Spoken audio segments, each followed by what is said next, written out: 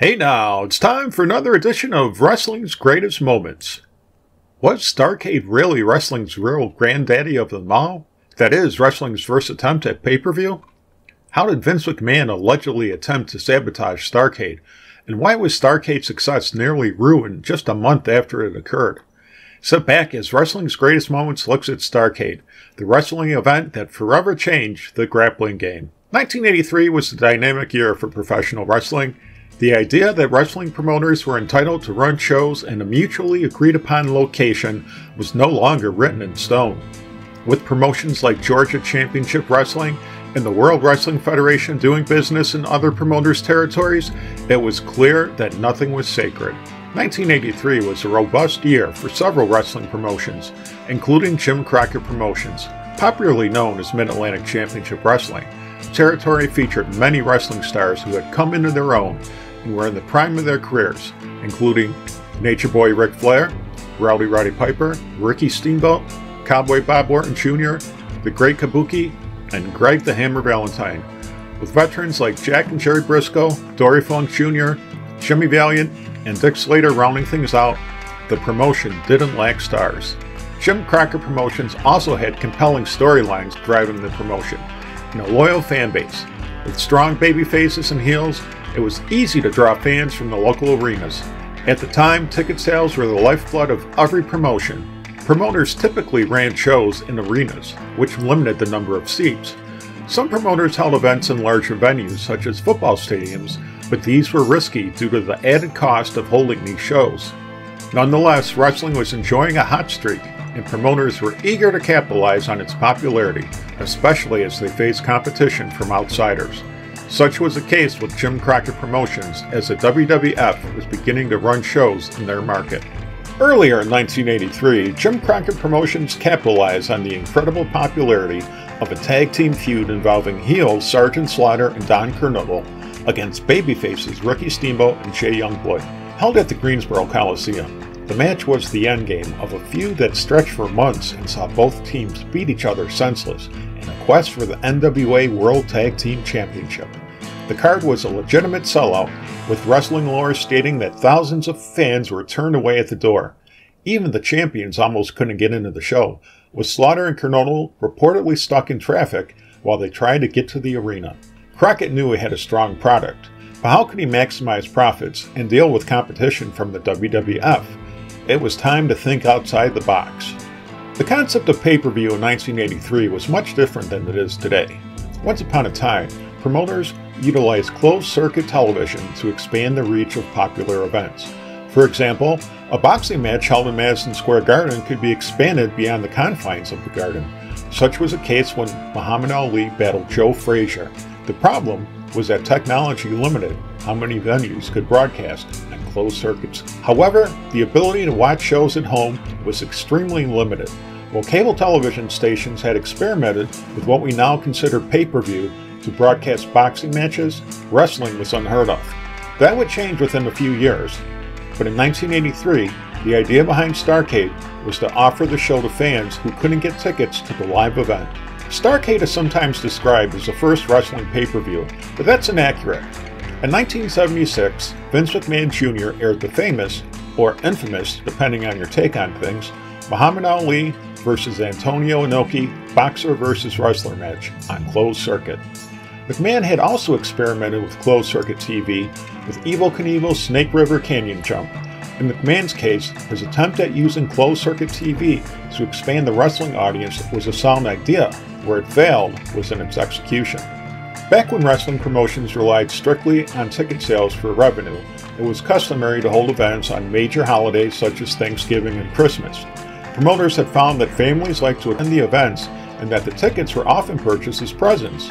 This led to promoters often treating these holiday shows as major events, where feuds were ended and fans got to see bouts or wrestlers they might not see during the rest of the year.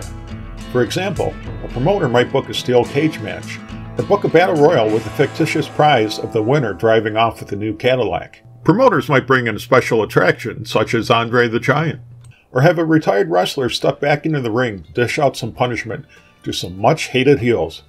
It was a winning formula that made holiday shows a must-see event and many times a lucrative one for promoters. Jim Crockett Promotions have been booking successful holiday shows for years and decided to go with a spectacular storyline involving popular babyface Nature Boy Ric Flair. Flair had skyrocketed to success after debuting in Mid-Atlantic Championship Wrestling in the mid-70s, eventually becoming NWA World Heavyweight Champion in 1981. Although Flair often worked as a heel outside the Mid-Atlantic area, and sometimes did there as well, he was working as a babyface in Jim Crockett Promotions when he dropped the NWA World Championship to veteran grappler Harley Race. Crockett crafted a story where Flair began chasing Race for the title, coming closer and closer to winning it. With Flair breathing down his neck, Race offered a hefty cash bounty to anyone who took Flair out of action. This led to a shocking heel turn during a match between Flair and Race. Wrestler Dick Slater showed up to attack Flair, but babyface Cowboy Bob Orton Jr. arrived to make the apparent save. Instead, Orton joined in, laying Flair out. Flair was beaten mercilessly and written out of TV with a career-ending neck injury. In true wrestling tradition, fans agonized. Flair announced he was retiring from wrestling. Race happily paid off his henchmen and was content with knowing he'd rid himself of his most determined opponent. Unfortunately, Slater and Orton found out that Flair was far from finished. He showed up on an episode of Mid-Atlantic Championship Wrestling, going after the two heels with a baseball bat. Flair was back, and he was looking for revenge. As wrestling fans know, revenge often involves taking a title away from your opponent, in this case Harley Race's NWA World Championship. This led to NWA President Bob Geigel booking Flair and Race into a steel cage match, which at the time was the ultimate conclusion to any feud. Flair would finally have Race trapped in a cage with no outside help, but could he defeat the wily champion? Jim Crockett hoped fans would want to see the final chapter in this long-running storyline. Flair's quest for the championship became known as a Flair for the Gold. Over time, it was announced that the match would take place at a special event known as Starrcade. Starrcade was about more than one match. As mentioned, holiday shows often featured the grand finales for feuds, and this show would be no exception. Starrcade featured matches involving some of the most heated rivalries in the promotion at the time, including Rowdy Roddy Piper versus Greg the Hammer Valentine, Charlie Brown versus Great Kabuki, and the team of Ricky Steamboat and Jay Youngblood versus Jack and Jerry Briscoe. The undercard featured a strong match with Mark Youngblood and Wahoo McDaniel looking to eliminate Dick Slater and Bob Orton Jr. from the title picture. Other matches included the Assassins versus Bugsy McGraw and Rufus R. Jones, Abdullah the Butcher versus Carlos Colon, and Johnny Weaver and Scott McGee versus Kevin Sullivan and Mark Lewin. The card featured stars from Championship Wrestling from Florida, as well as Puerto Rico's World Wrestling Council. Much has been written and said about Vince McMahon's ruthless aggression in trying to take out his competition. According to Harley Race, McMahon tried to buy him off just days before Starrcade was scheduled to take place. In his book, King of the Ring, Race recalls McMahon inviting him to dinner in New York and offering $250,000 to no-show Starrcade and come to work for the WWF. Over the years, there has also been speculation that Race would have brought the NWA World Championship to the WWF, dropping it to Hulk Hogan in a title unification match. Naturally, this would have made the NWA look terrible, and could have devastated, if not destroyed, the Starrcade event, as fans were denied their main event. As Race tells it, he was in the bathroom with McMahon when he explained why he couldn't have betrayed the NWA. Harley pointed to the mirror and said, "I've got to look at that person when I wake up tomorrow."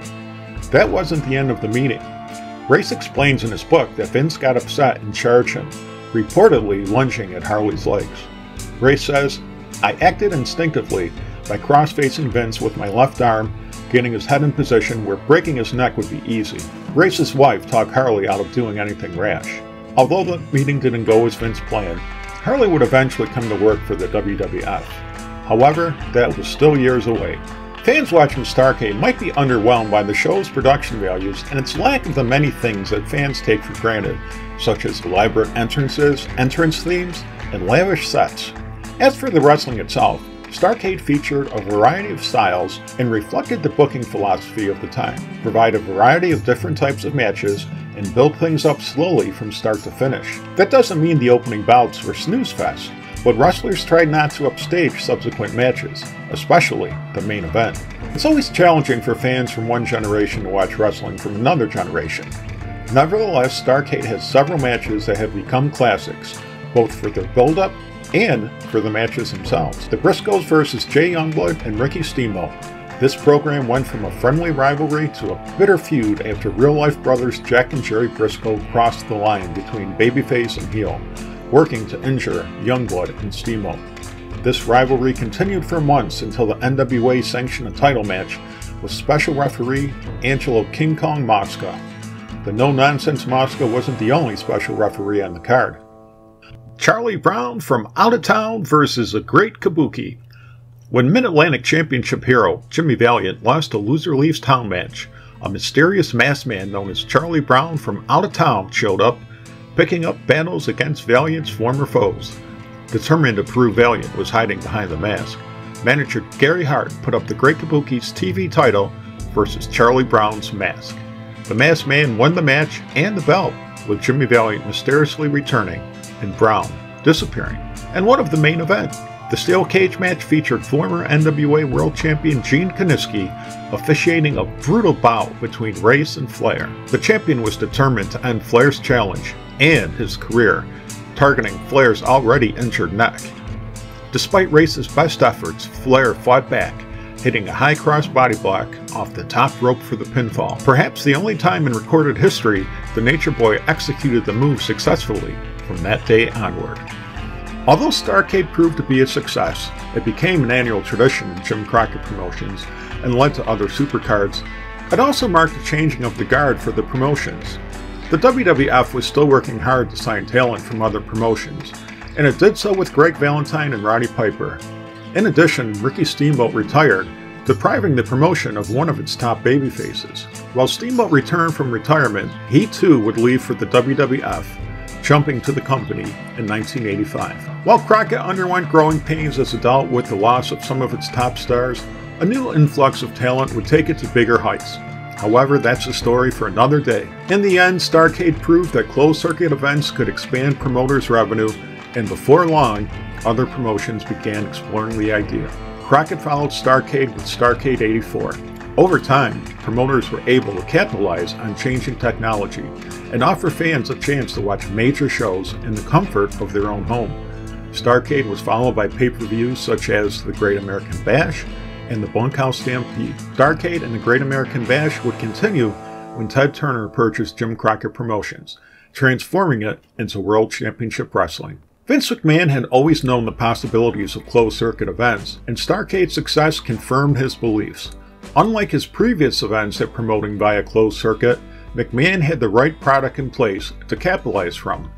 He took things even further when he created his WrestleMania event, broadcasting the show nationwide. It wasn't without risk, but the risk paid off and WrestleMania's success launched the WWF into a national promotion. While the WWE likes to refer to WrestleMania as the granddaddy of them all, savvy fans know that Starrcade was the first successful wrestling show broadcast in what would later become known as pay-per-view. It left its mark in wrestling, and pay-per-view continues to be a major component of professional wrestling. What do you think of Starrcade's legacy? Did you ever watch any Starrcade events, or even attend them? If so, what did you think? Share your thoughts in the comment section, and let us know if there's any videos you'd like wrestling's greatest moments to cover. In the meantime, subscribe to our channel, follow us on Twitter, Facebook, and Instagram, and spread the good news about wrestling's greatest moments, the channel that celebrates the squared circle.